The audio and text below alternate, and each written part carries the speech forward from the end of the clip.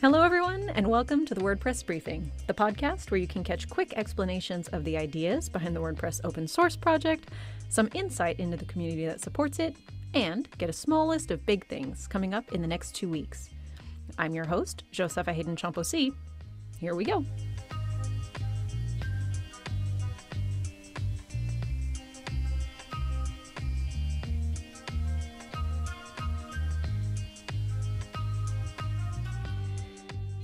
Last month at State of the Word, I shared some opening thoughts about why WordPress. For me, this is an easy question, and the hardest part is always knowing which lens to answer through.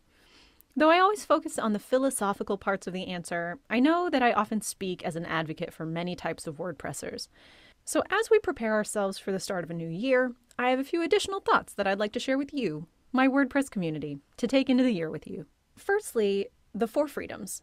If you have already listened to State of the Word, you have heard my take on the philosophical side of open source and the freedoms it provides. But if you didn't, then the TLDR on that is that open source provides protections and freedoms to creators on the web that I really think should just be a given. But there are a couple of other things about the 4 freedoms, and especially the way that WordPress does this kind of open source-y thing, that I think are worth noting as well. One of those things is that WordPress entrepreneurs, those who are providing services or designing sites, building applications, they have proven that open source provides an ethical framework for conducting business. No one ever said that you aren't allowed to build a business using free and open source software, and I am regularly heartened by the way that successful companies and freelancers make the effort to pay forward what they can. Not always for the sole benefit of WordPress, of course, but often for the general benefit of folks who are also learning how to be entrepreneurs or how to kind of navigate our ecosystem. And the other thing that I love about the 4 freedoms and the way that WordPress does it is that leaders in the WordPress community, no matter where they are leading from, have shown that open source ideals can be applied to the way we work with one another and show up for one another. As a community, we tend to approach solution gathering as an us versus the problem exercise, which not only makes our solutions better, it also makes our community stronger. As I have witnessed all of these things work together over the years, one thing that is clear to me is this. Not only is open source an idea that can change our generation by being an antidote to proprietary systems and the data economy, but open source methodologies represent a process that can change the way we approach our work and our businesses. The second big thing that I want to make sure you all take into the year with you is that we are preparing for the 3rd phase of the Gutenberg project. We are putting our backend developer hats on and working on the APIs that power our workflows. That workflows phase will be complex. A little bit because APIs are dark magic that bind us together, but also because we're going to get deep into the core of WordPress with that phase. If you want to have impactful work for future users of WordPress, though, this is the phase to get invested in. This phase will focus on the main elements of collaborative user workflows. If that doesn't really make sense to you, I totally get it. Think of it this way.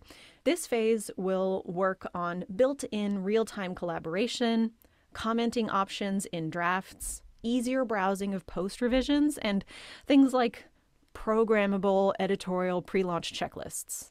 So phases 1 and 2 of the Gutenberg project had a very blocks everywhere sort of vision, and phase 3, and arguably phase 4, will have more of a works with the way you work vision. And my final thought for you all as we head into the year is this. There are a couple of different moments that folks point to as the beginning of the Gutenberg project.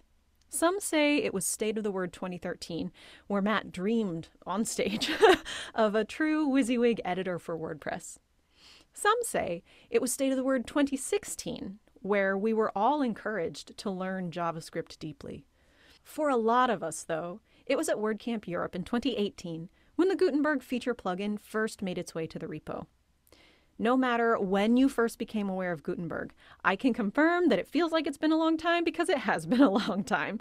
But I can also confirm that it takes many pushes to knock over a refrigerator. For early adopters, both to the creation of Gutenberg as well as its use, hyper-focus on daily tasks makes it really hard to get a concept of scale. And so I encourage everyone this year to look out toward the horizon a bit more and up toward our guiding stars a bit more as well. Because we are now, as we ever were, securing opportunity for those who come after us because of the opportunity that was secured for us by those who came before us.